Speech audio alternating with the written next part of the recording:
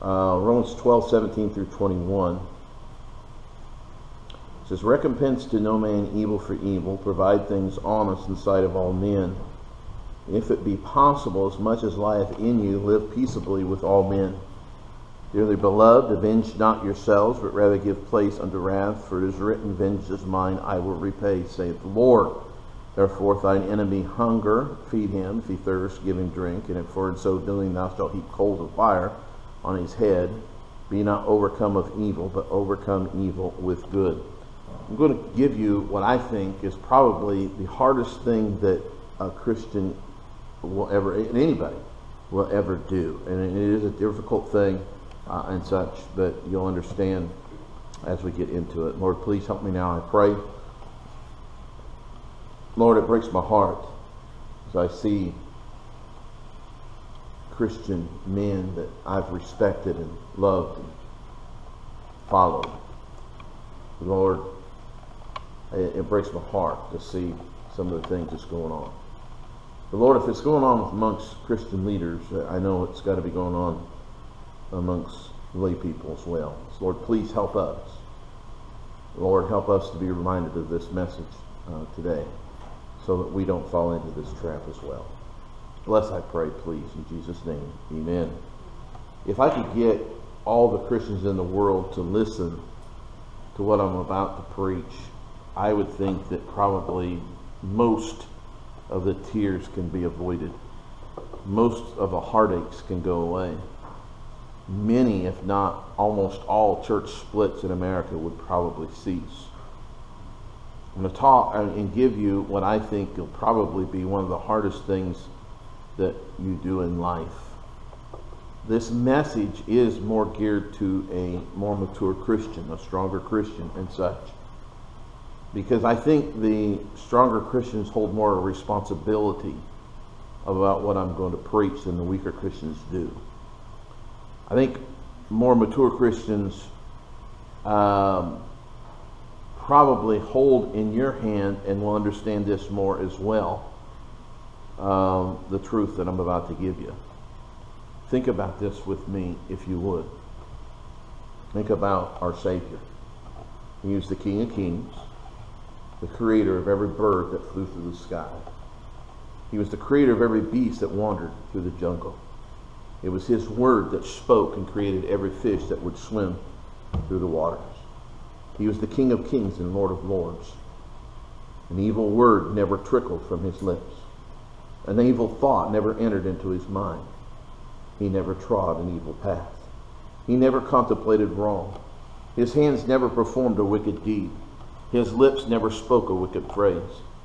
He was the perfect Son of God, of whom that was even said, even from his most bitter enemies, I find no fault in this man. Even the one who guarded him said, surely this was the Son of God. He who had never committed a sin was indicted. He who had never committed a sin was convicted of an awful crime. He was the King of Kings and Lord of Lords. He had no throne but a cross. He had no golden crown but a crown of thorns. He had no subjects but a jeering mob. He had no scepter but a borrowed walking stick. He had no robe of royalty but a borrowed overcoat. He was tried and put to death. Sinful hands crucified sinless hands.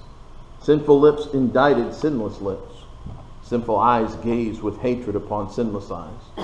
Sinful feet ran, tried and indicted and killed the one with sinless feet. After he'd been beaten with a cat o' nine tails, they jeered. They hated him. They mocked him. They spit upon him. And they crucified him. And when he came to die, here is what he said. Father, forgive them, for they know not what they do. Think about that.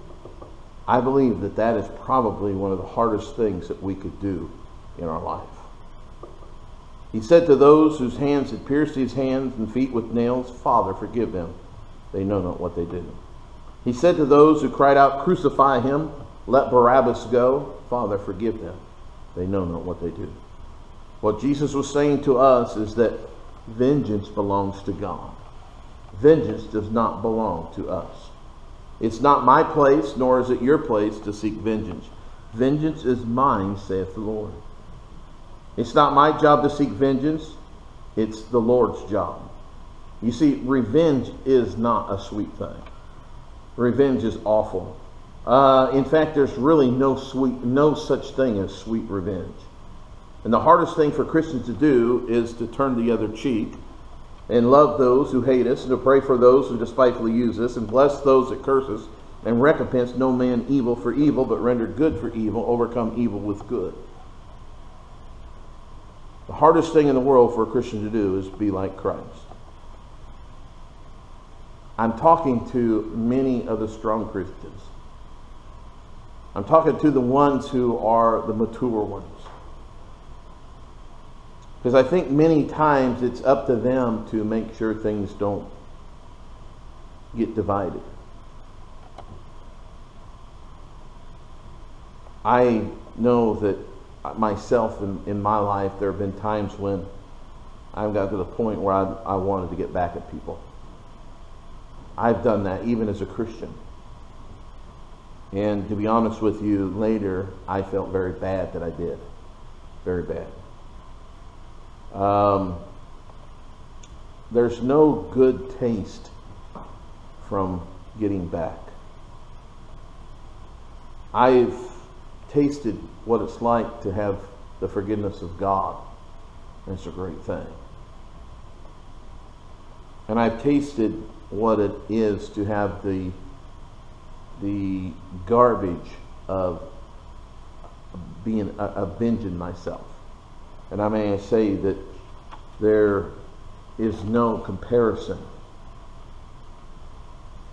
I want us to think about and keep in our minds to have that appetite for forgiveness. I know I have, and the more in leadership you are, the more enemies it seems to you. And every time you make this, anytime you're in a position of leadership, you have and have to make decisions. You will have enemies. It's just going to happen. But all of us do. And the truth of the matter is, the more we serve Christ, the more we take a stand for Christ, the more we're going to have. It's just going to happen. It's just going to be there.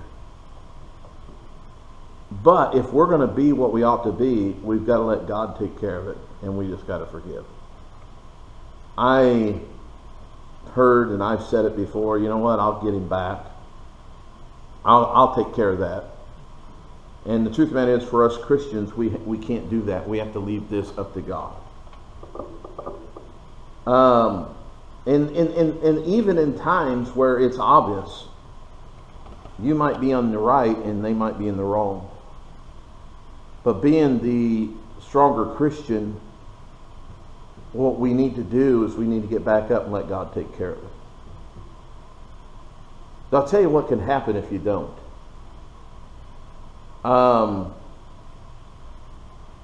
Many times we don't know everything.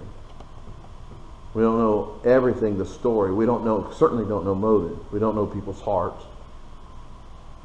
And sometimes we even have the wrong person, and we pick the wrong person and give vengeance to the wrong one. But yet God knows all. God knows all thoughts. God knows all hearts. And God knows who is the only one who needs that vengeance. God also knows when it should happen. God knows this. God knows when it's best to do and such. He also knows what kind of a vengeance a person might need, what they might need. God knows best. So what we need to do is we need to give it to God, put it in God's hands. Let him take care of those things. The difference between God and us many times is we get angry enough that we want to kill him, God wants to help him. We want to hurt him, but God wants to salvage him.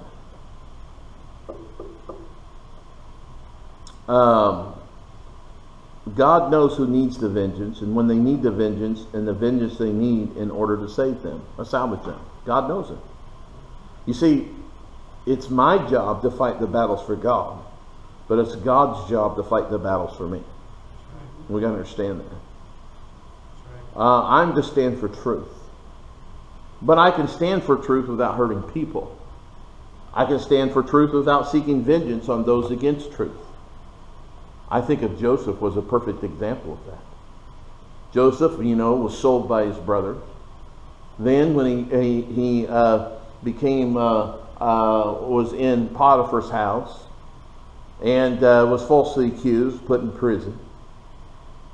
He then told and interpreted dreams and interpreted the dreams, and the butler was to take care of Joseph when he got out. Forgot to do it. Then Joseph's brothers come. It's been years, and Joseph's brother now comes.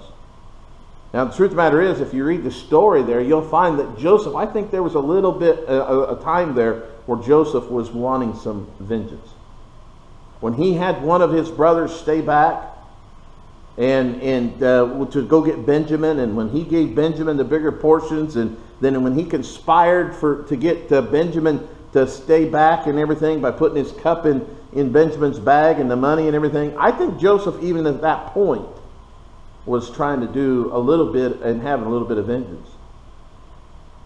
But when the brothers came back and Joseph saw them all crying and such, I believe Joseph had a changed heart. And that's when he told them the story. That's when he told them these things. But we need to get and be like the latter part of Joseph, where we say, you know what? God will take care of that. You guys thought, just remember after Jacob, or after he died and such, and the brothers were afraid, and Joseph said, hey, you know what? God worked this out. It was supposed to, all this worked out for God for good. See, Joseph had a change of heart. You see, I'm to fight God's battles and God's to fight mine. Revenge is a very terrible thing and very wicked for us to try to do.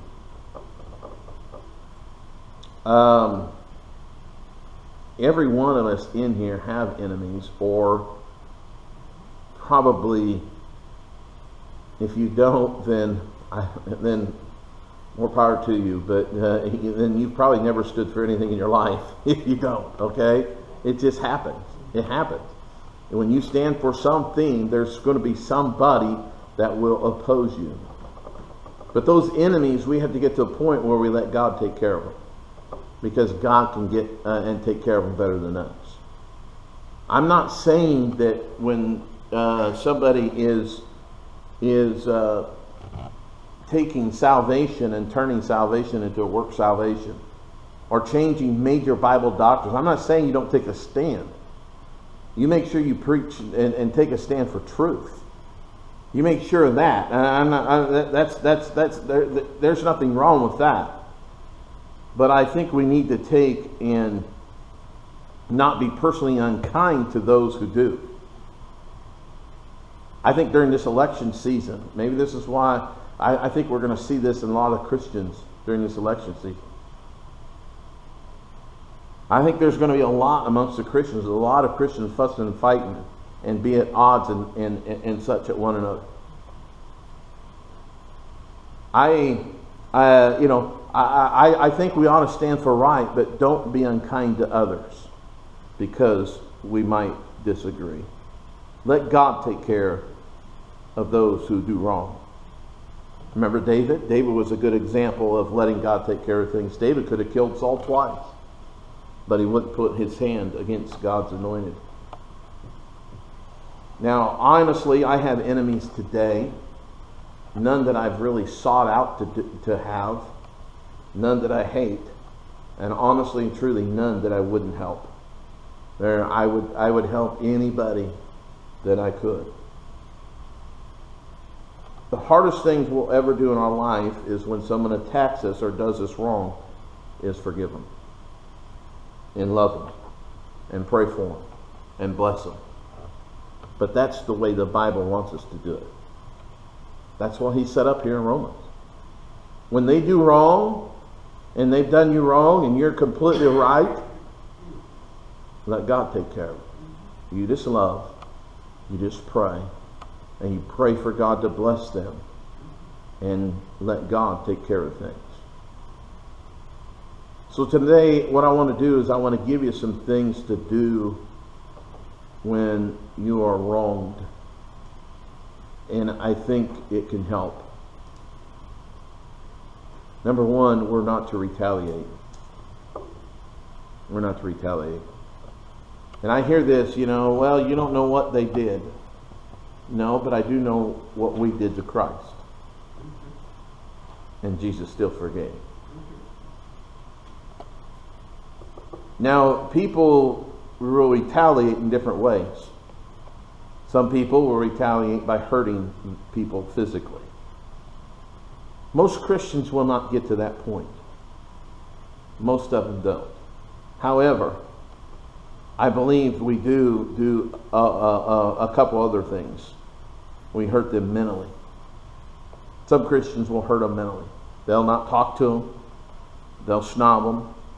They'll give little jab remarks. Little remarks that only they would know that person, will take it, that this is a jab.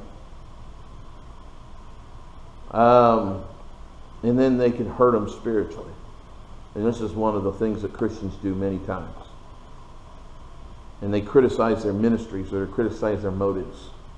Well, they're only doing that because, and they start criticizing. So we have to be careful not to retaliate. We also have to do good to them. We have to do good to them. I think this is very important. If you don't do good to them, what will happen is you will end up building vengeance in your heart.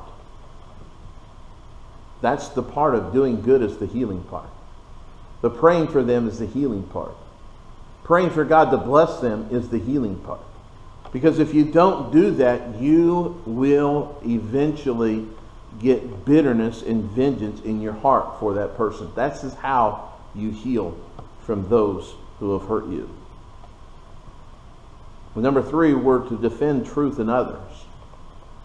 If others have been hurt or being hurt, I think we can defend as a friend or a loved one. I think we can defend, but we must defend in the way that is in a Christian way. I think we must be careful about that. But especially truth. We could defend truth. I have chosen, talking about this here on a matter of, because of this is happening between a couple of preachers whom I have very much respect for, I've chosen to be silent on both. Be silent on both. Because I think it's something that they need to work together to work out. And I think the more people that get involved in it, the more complicated it gets. And so, as a friend to both, and out of love for both, I have done everything I could to try to be silent. And I think sometimes that's the best thing. But number four, we're not to get sidetracked. Many times the devil likes to take these things and get us sidetracked. He likes to take these things and get us off track and off the beaten track. We got to understand the reason why we're here is to win the lost and salvage lives. That's why we're here. It's all about Christ. Getting the gospel to a lost and dying world. If we get too sidetracked in all these other things, we get too much into all those other things, we start losing the whole purpose of why we're here. Look, many of us will, if we're honest with ourselves, you'll know whether you have a problem with somebody if you're really truly honest. Now, here's the thing: you could forgive somebody and such, and you could treat them right and do all this, but that doesn't mean that they're going to respond to that.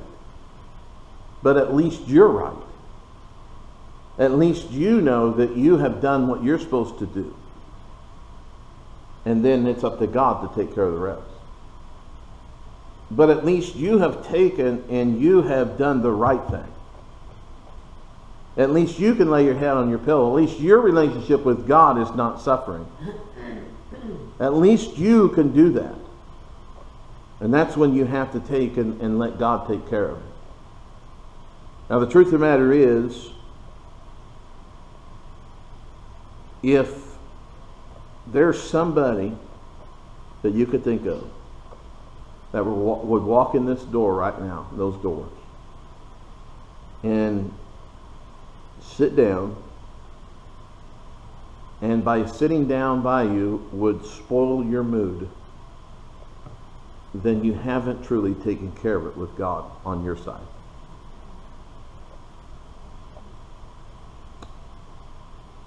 I've heard people say, "Preacher, you know what? I'll forgive them, but I'm not going to forget what they did." If you've gotten that to that point, if you're at that point, you've really never truly fully forgiven. Because look, I've heard people tell me this. You know, I've forgiven them. I've forgiven them. I've forgiven them. I've forgiven them. And then as they go on, they keep bringing up what they did. I've forgiven, preacher. I've forgiven them. You know, I'm okay. I'm okay with them. But you know, they did this and this and this and this and this and this and this and this. Well, then you're not okay with them. You got to be honest. Let it go. Let it go. Well, you see, we do have the ability to forget. We just don't have the ability to erase. Joseph forgot. You realize for over 6 years, almost 7 years at least, Joseph forgot about all that his brothers did to him and all the toil when he was falsely accused. That's why he called his firstborn Manasseh, Manasseh. Because his God had allowed me to forget of those things that were before. Think about that. It wasn't until his brothers came back into the scene 7 years later that Joseph then brought those memories back up. But he did forget for 6 or 7 years. So we can forget. So when one says, you know what, I've forgiven them, but every time you talk to them, they bring up the same thing, then they really haven't forgiven. You got to be honest with yourself. Be honest. We need to take and learn this subject of forgiving. I am saddened when preachers are fussing and fighting and doing things and such. It saddens me. When there's so much animosity between preachers. I don't like it. I don't like it, because the truth of the matter is we should be the examples. We should be the examples. But I know that I have dealt with this in counseling and such as well. And I know if it's doing that with preachers, I know it's affecting lay people as well. Usually more so. Usually more so. It's not an easy thing to do, no matter what people have done to you. Even if they don't respond well when you do the right thing. The key is you keep on doing right. And you keep on doing right. And you keep on doing right. Because if you don't, you will fall into that trap. And pretty soon your heart will be to a point where you have vengeance. Want to have vengeance on those people. And that is a dangerous, dangerous spot for a Christian to be. Dangerous. Hardest thing you'll ever do. Jesus did it. And he never did anything wrong. Never. we too need to be that forgiven. Let's pray. Lord, I pray you please just bless. Lord, I pray you please help us, Lord. Please. Help us to be what we ought to be for you. Help us, Lord, to forgive the way you forgive. Help us, Lord, to not to fall into those things. When somebody wrongs us or does us wrong, help us, Lord, please, to have a forgiving heart. When we've done something wrong and we know it, help us to get it right. May we never be on the wrong side of the fence in this area. Please, God, help, I pray. Please speak to every heart. Help us, Lord, I pray, please.